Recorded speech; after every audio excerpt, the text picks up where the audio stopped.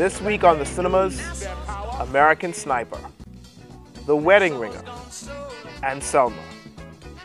We're joined by rising star Affian Crockett of The Wedding Ringer, and we highlight the Caribbean classic from Jamaica, Ring the Alarm.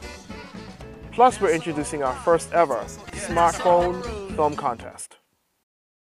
From Los Angeles to New York, from the Bahamas down to Trinidad, I think it's safe to say we all crave a world of vibrant Caribbean cinema. And much like Hollywood, Carolwood is this mythical idea. It's the stuff of dreams. And like all dreams, we must now work collectively as a region and as a people to achieve it. And that is this space, this film, television, and digital community. This is the cinemas. 160 kills. Here's a look at what's playing in theaters throughout the Caribbean. You might have seen things or done some things over there that you wish you hadn't? Oh, that's not me, no. What's not you? I was just protecting my guys. They were trying to kill our soldiers, and I'm willing to meet my creator and answer for every shot that I took. American Sniper is one of 8 films currently up for Best Picture nominee at the Academy Awards. And whether you're a liberal or a conservative, you can't deny this is provocative filmmaking. From director Clint Eastwood comes American Sniper. It stars Bradley Cooper as Chris Kyle, the most lethal sniper in U.S. military history. But there was much more to this American soldier than his skill with a rifle. In this story, U.S. Navy SEAL sniper Chris Kyle is sent to Iraq with only one mission: to protect his brothers in arms. We're giving American Sniper 3 likes. Next up is The Wedding Ringer. My best man. Doug Harris, played by Josh Gad, is a lovable but socially awkward groom-to-be with a problem. He has no best man. With less than 2 weeks to go until he marries the girl of his dreams, Doug is referred to Jimmy Callahan, played by Kevin Hart, owner and CEO of Best Man Incorporated, a company that provides flattering best men for socially challenged guys in need. So what follows are all of the cheap laughs and stereotypes that we've become accustomed to from a Hollywood bromance. However, I will say that there was something endearing about its themes and something endearing about these cast of characters aiming to pull off this great con. The Wedding Ringer edges in at 2 likes. Lastly is Selma. Selma is the story of a movement. The film chronicles the tumultuous 3-month period in 1965 when Dr. Martin Luther King Jr. led a dangerous campaign to secure equal voting rights in the face of violent opposition. Selma is a triumph of writing, directing, and acting. What's best about the film is how director Ava DuVernay and actor David Oyelowo find all of the nuances in what probably made Dr. King one of the greatest leaders this world has ever known. Selma gets 4 likes. So in case you're wondering how we've devised this like rating system, well, here it is. Each like represents a member on the panel of the cinemas. They are our film critic, Ruin Robinson, our film theorist, Tony Francis, our entertainment critic, Leslie Tynes, and myself, filmmaker, Travolta Cooper. So we got some comments on our Instagram page regarding Selma. And one read that, "I'm watching you. You better watch it, you bastard." Okay, so follow us at the cinemas on Instagram and send us your comments, send us your reviews, tag us in photos at the movies. There's a chance that stuff might end up on this show. And cut. Dude, what the hell was that? What the heck was that? That just showed up in my Instagram. I watching you, you better watch it. So there I was, going on, hosting our show, The Cinemas, when I get this weird comment on Instagram from Anonymous50. They said that they were watching me. How creepy is that? Let's just say it was the beginning of quite the adventure.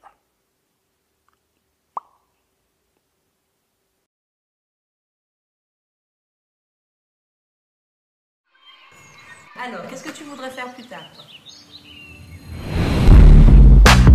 Allez, allez, vas-y. Dis-moi, Eh oui, 189. Ce que je voudrais faire plus tard. Je veux que mes rêves se réalisent.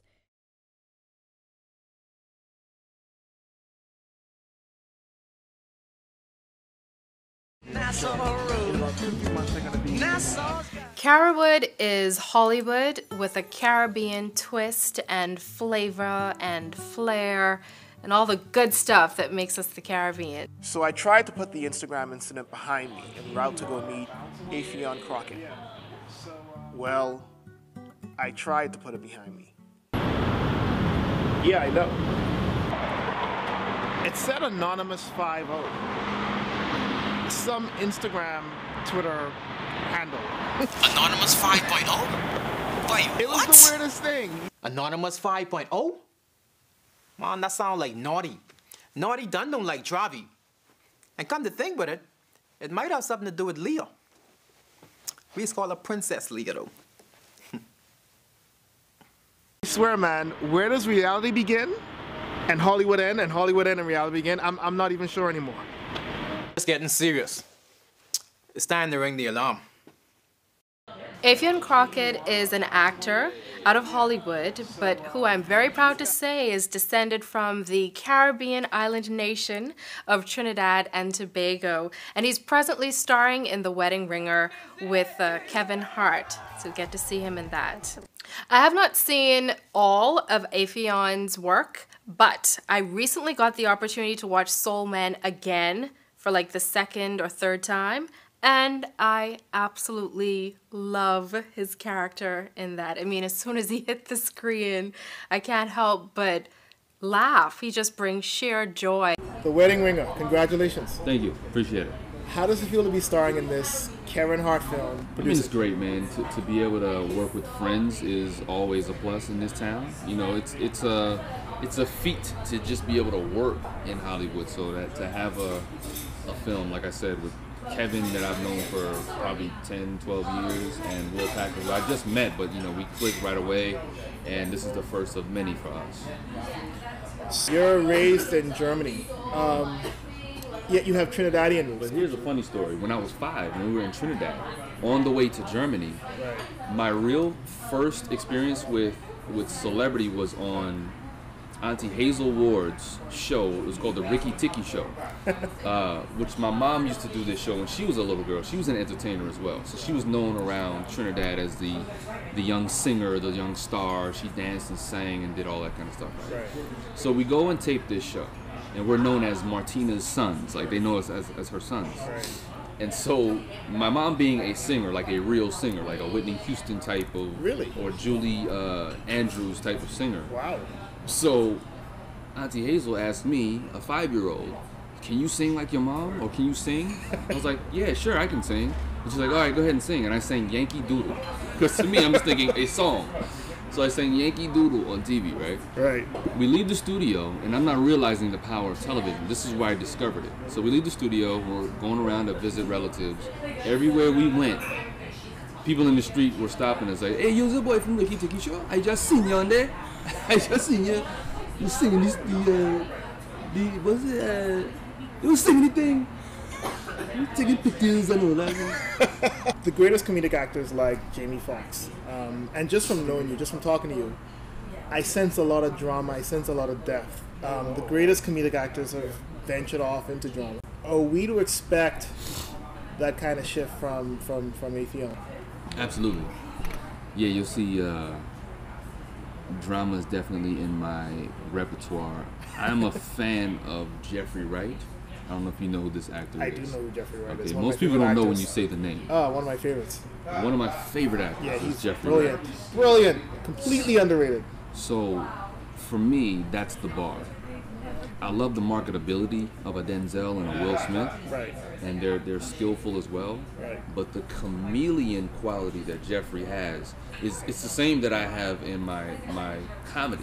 Gary Oldman is another one. Meryl Streep. Like there's some real chameleons out there that can change their face and their Charlize Theron. Right. Yeah, I definitely plan to venture off into more of that. Right. Meryl Streep just got nominated for the 19th time. Yeah. 19 nominations. But Meryl Streep is like a freak of nature. Yeah, that's amazing. Amazing. You can't even call what she does acting. Right. Right. That's almost not a... She might be from Mars or Pluto. Absolutely. If she peeled her face off and I saw a green alien face, I'd be like, oh, that makes sense. That makes complete sense. I wouldn't even, I'd offer her a donut. Like, you want a donut? You can't hide from your daddy forever.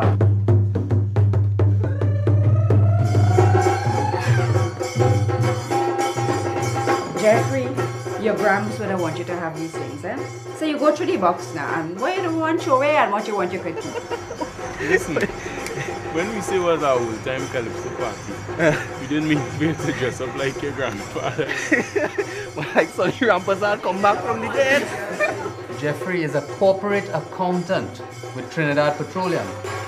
Grandpa was a performer. He was a great performer. Yes, that's because he was a failure at everything else. The lifestyle of a performer may suit some people, but not our family. Where you learn to dance like that? Jeffrey not too good at the mat, but he liked the music, just like his grandfather. What kind of girl meets a boy at a party anyway? Please, Carla, let me make it up to you. No. You must know where she is. No! Even if I didn't know, I'm not telling you. She's my family and I'm not taking that. My son is not a failure.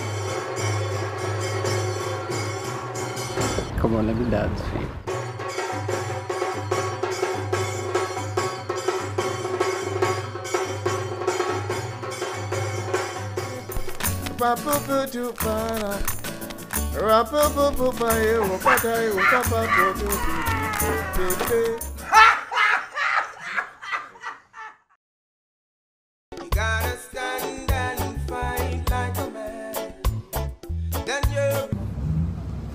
Well, now I'm here in New York, headed over to Anansi Studios, and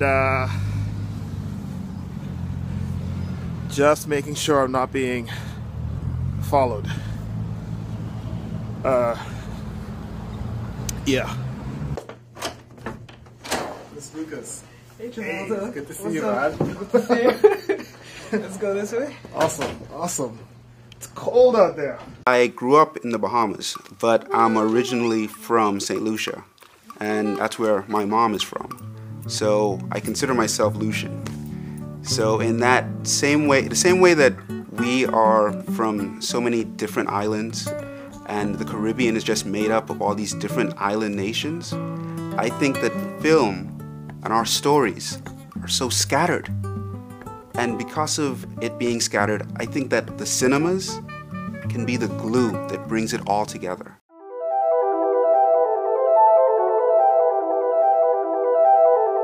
Anansi Studios is distributing a Caribbean classic we're highlighting right now. That movie is called Ring the Alarm. Could you tell us how it came about?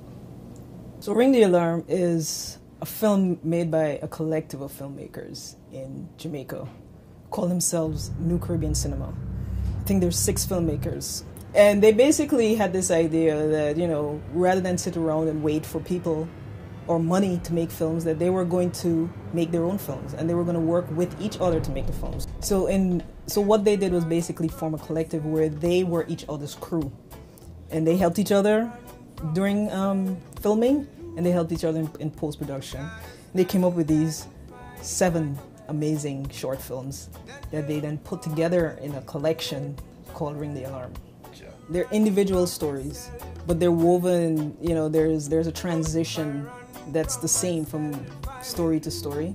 So you get glimpses of different aspects of Caribbean storytelling from these films. And they all take place on the island of Jamaica. Yes. And when they originally formed the group, my understanding was that they wanted to do this in every Caribbean island. So this first attempt was in Jamaica, but then they were going to move to, let's say, St. Lucia, for example, and gather together, you know, filmmakers in a similar manner to come up with these stories, put them together. Still hoping to see something like that come out of the Caribbean. Right. Carolwood, right? Carolwood is this idea of storytelling in the Caribbean. Our own myths and legends. much like how Hollywood storytelling was founded on American myths and legends. I like the name Anansi because it's a myth and a legend. It's the trickster tale that you can find in all Caribbean countries. How important is our shared stories in manifesting Carolwood? Anansi is a representation of the master storyteller, and that's the oral tradition. Then that is, as Africans or as descendants of Africans, that's what we're good at, telling stories. So you take that storytelling craft or genius and you put it to film, give it a visual expression, and that's what you have with Anansi. And in terms of Carolwood and a Caribbean perspective on films, I see the unique way in which Caribbean people tell stories with the humor and the trickiness, as you know, embodied fully by Anansi. That is going to become what is unique about the Caribbean way of telling films and underpin this Carolwood. If you live in Jamaica, you should be able to see a Trinidadian film. It's a good film, you know, you should be able to look at it. But I mean, part of that is infrastructure. The other part is the people themselves and opening them up to seeing the value and seeing, you know, and wanting to go to see a film from another Caribbean country. There, you know, some of us can be very clannish and cling to our own. So there's also an attitude that you know you have to deal with. Right. That, you know, represents a lack of interest in things that are not. That's a very nationalistic attitude, which is good, but at the same time it can harm a developing industry.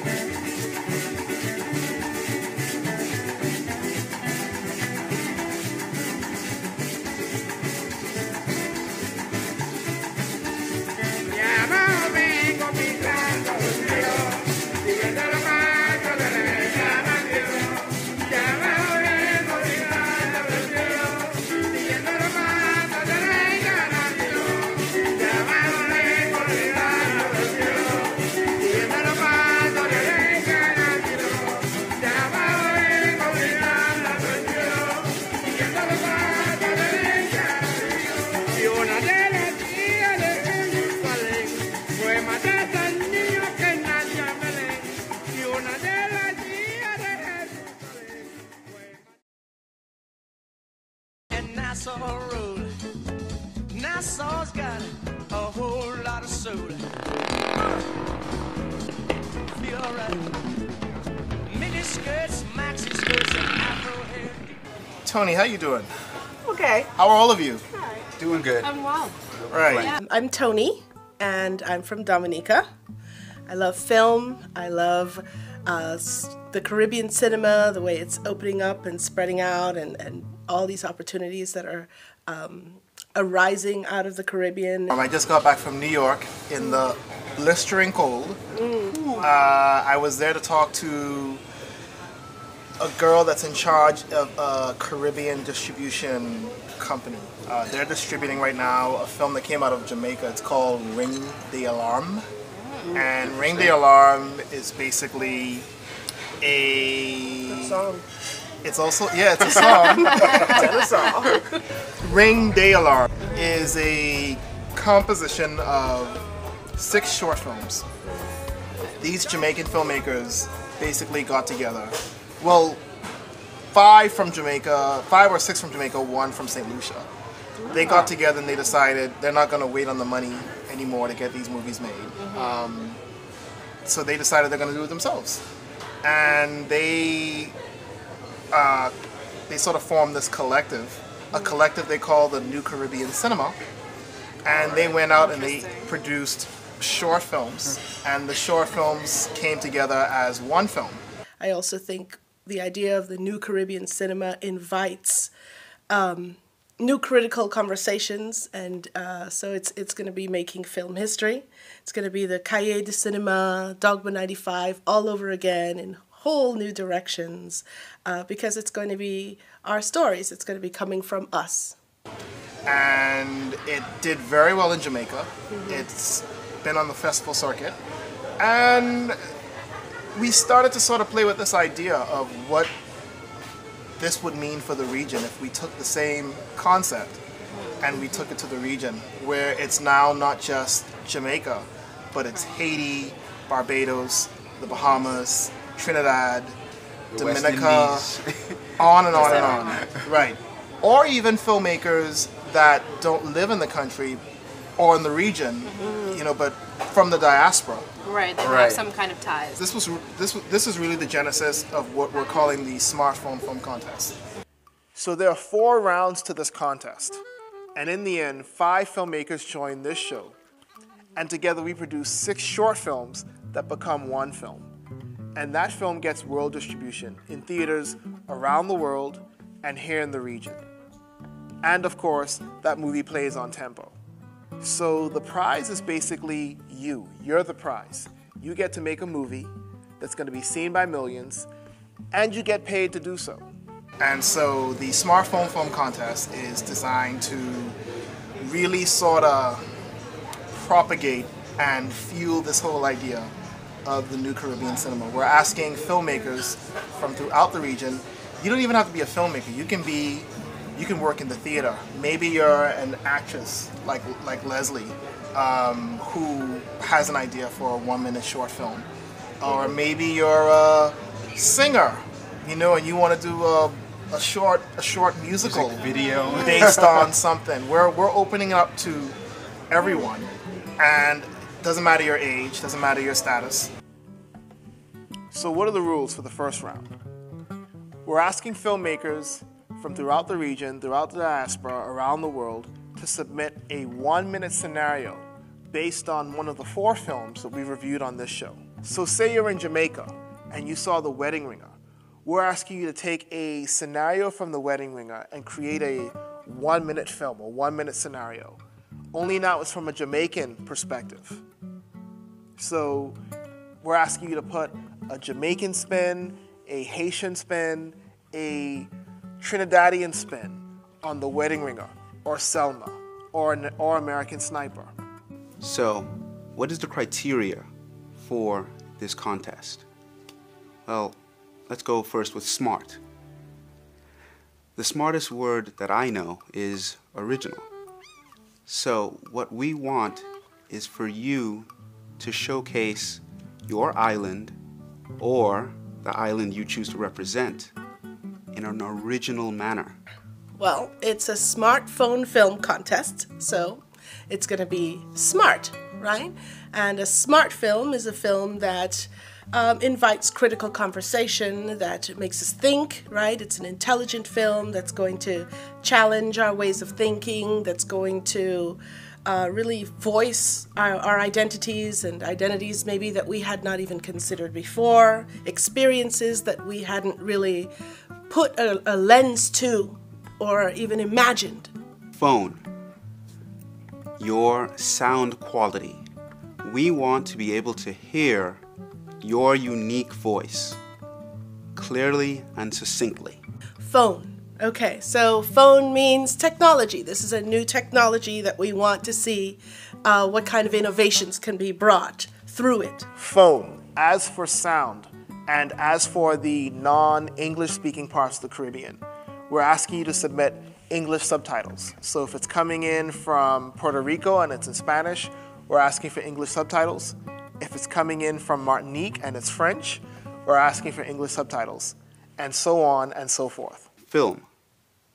We want to see your visual sophistication. So this new technology of the smartphone, we're asking that our filmmakers manipulate it and create a new kind of media or a new kind of art through this lens, which is a very new kind of lens that we're more and more seeing the world through, right? So film is cinema, and we're expecting originality. We're expecting good writing. We're expecting good directing. We're going to look for these things because remember, 50% of the vote will come from the panel on this show. And we're going to be looking for good writing. We're going to be looking for good directing. We're going to be looking for good acting. But most importantly, we're going to be looking for your original voice. We want this to come from you and your country. Contest. This means you're contending. You have to remember that 50% of the votes come from views and likes in social media, which means you have to pump this through Facebook and Instagram. You have to get your film seen by others. The short film submitted should be entertaining. Otherwise, why would we watch it if it's not entertaining?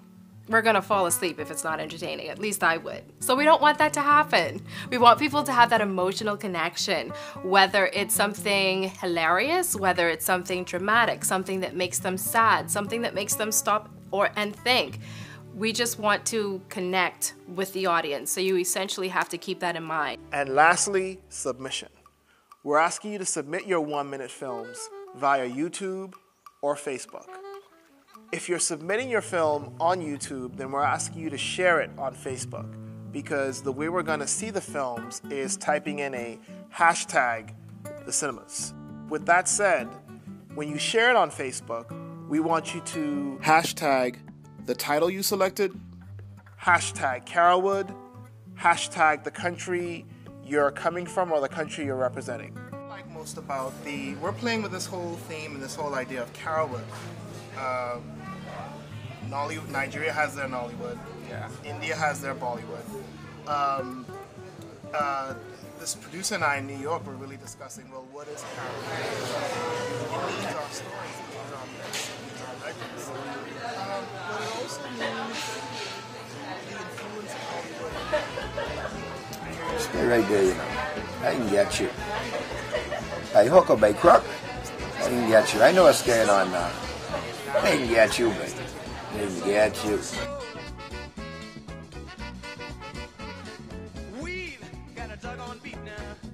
We're gonna call our very own Nassau Rock and Nassau Road. Nassau's got a whole lot of soul. Feel alright. Mini skirts, maxi skirts, and afro hairdo. People doing their own thing and don't care about me or you. Nassau's gone funky. Nassau's got soul now. Oh yeah. And we've got a doggone beat now. We're gonna take care of business too. Listen to the drum